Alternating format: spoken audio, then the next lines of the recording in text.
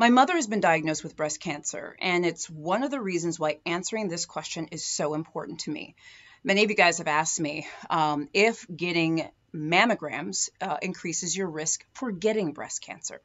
And we know mammograms is the breast cancer screening tool that we use widely. And mammograms, or mammography, it's an X-ray.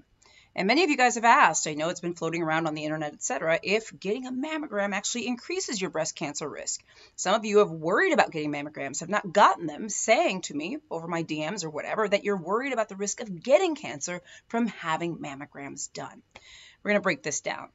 First of all, yes, mammograms do expose the breast to small amounts of radiation, and the radiation exposure during a mammogram can increase the risk of breast cancer over time. That is a fact. But the increased risk is very small. You have to keep in mind, I just want to say, women with larger breasts or with breast implants actually may have a little bit more radiation, higher radiation doses during screening. But this is the thing, guys. The benefits of getting your mammograms and screening for breast cancer, those benefits outweigh possible harms from the radiation. And keep in mind that the dose of radiation that we use for mammograms for both breasts is about the same amount of radiation a woman would get from her natural surroundings over about 7 weeks.